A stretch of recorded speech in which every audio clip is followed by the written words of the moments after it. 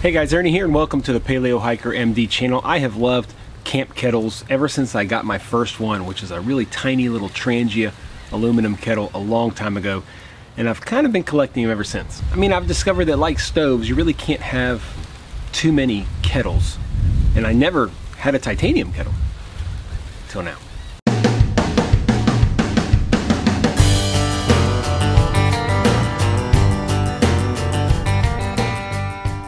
Now, titanium is a pretty hot button topic. There's no lack of opinions on the metal itself and whether or not it makes for good camping cookware or not. Now, titanium's not cheap, but it's super lightweight, and to be honest with you guys, I've probably had titanium cookware now for 8 to 10 years for the outdoors, and I can't remember any of them ever messing up or failing. I haven't had anything warp or really go out of shape. I've used them over like really strong stoves. I've even used titanium over an open fire, and I've really never had a problem. I've always loved having a kettle, but I didn't really want to carry the extra weight, so I figured if I was going to carry a kettle, I'd probably carry a titanium one.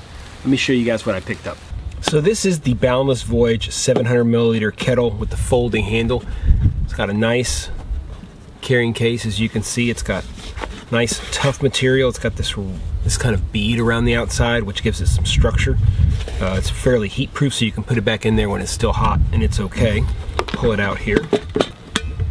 There's our kettle. The dimensions with the handle extended are 2.5 by 5.7 by 5.3. It's got a very nice 3.3 inch opening. It weighs 5.7 ounces, made out of titanium in China. Cost is $49.89. There's a 1 liter version available at the time of filming for $59.89. I'll double check that and put it down below, and of course there's always links down below to these guys if you're interested in them. I do put Amazon affiliate links down below. If you guys are interested in helping the channel out, you can always jump on one of those, and I get a very small portion of the money you spend on Amazon if you buy during that visit. So I never say that, but it is down there. As far as features go, I do like the fact that it has a locking handle. It kind of locks in this position. It locks in this center position, which is the biggest thing, and that way it doesn't tip. You can put it this way, you can put it this way, but it's got these little detents. I don't know if you can see it right there. I'll try to zoom in for you guys, but it's pretty nice.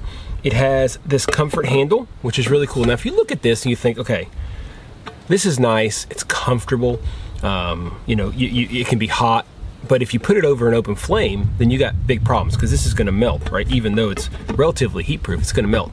That's fine. Just take it off. Put it over an open flame, you're good to go. You also have this here, which I think is going to be a lot less susceptible to heat, so I think it's fine to leave that on even over an open flame. You can take this off if you're really nervous about it. What's really going to be an issue is this handle. So very simple little design. And you want to put it back on, you just slide it on like that, and it stays on there very, very nicely. It's got an easy pour spout. As you can see, it's got a little point there. As I said, it's got an excellent carrying case, and I really like the fact that it comes with a large opening. This, more than anything, obviously it's nice to pour water into it, but it is super nice for storing gear inside of it. I'm gonna show you guys a little closer up. You can see.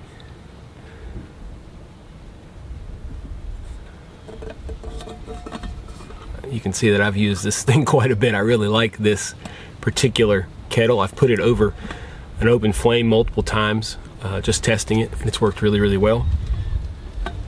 There it is. Let me show you guys how we'll use it to make some coffee this morning.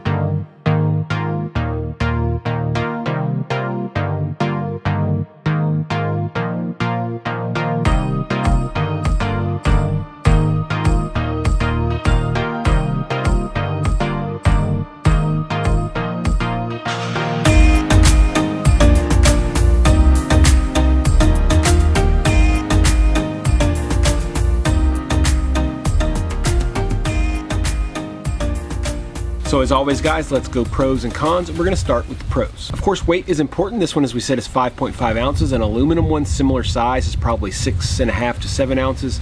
And stainless steel is probably about a pound. It's got that really nice removable heat protector on the handle. The handle kind of locks into place. It has little detents that allows it to lock, and that locking handle really helps prevent spills, especially when you're using it over an open fire. The spout is really easy to pour out of. It's got a nice big opening on top to pour water in, and it's got a very nice carrying case, something not to be overlooked. If you watch my channel, you know I'm all about those carrying cases. As far as cons go, really it's just the cost. I don't have anything else. It's just the cost. I really like the Kettle otherwise. So would I recommend this Kettle? Yeah, I mean, why not? I love the Kettle. I think it's great. I think if you're looking for something really functional, really lightweight, you can't go wrong. Sure, it's more expensive than other stainless steel or aluminum. A lot of people don't like cooking on aluminum. There's a lot of talk about aluminum and toxicity, and people say that I'm a doctor and I shouldn't talk about it. Look. Anyway, if you don't want aluminum, just get a titanium, spend a little bit more money. When you deal with a lot of gear, it doesn't take a long time to really know the minute you pick it up that you're gonna like it. And I knew it all along with this particular product. The minute I got it, I looked at the carrying case, I looked at the product, I just really liked it. I've used it quite a bit. I've really enjoyed using it, and it finally was time to make a review video.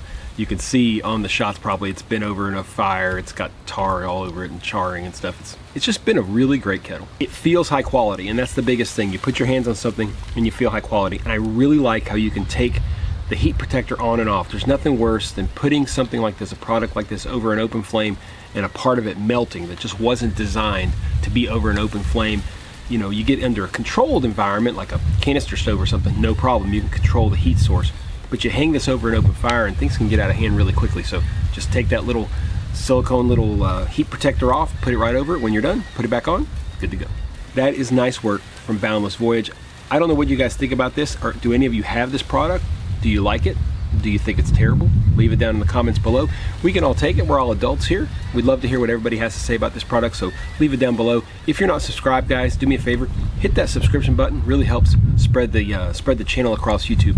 Liking the video, giving the thumbs up, hitting the notification bell, that's all awesome stuff. But really the subscription is key. So if you could hit that subscription button, you won't miss any more videos. So is it too expensive? Is titanium terrible? Should I stick to aluminum? Will aluminum kill you? Only stainless steel? You know, you're a wuss if you don't carry 80 pounds in the backpack? Whatever. Let me know down below. As always, guys, I appreciate you checking out the Paleo Hiker MD channel. Stay tuned for more videos soon.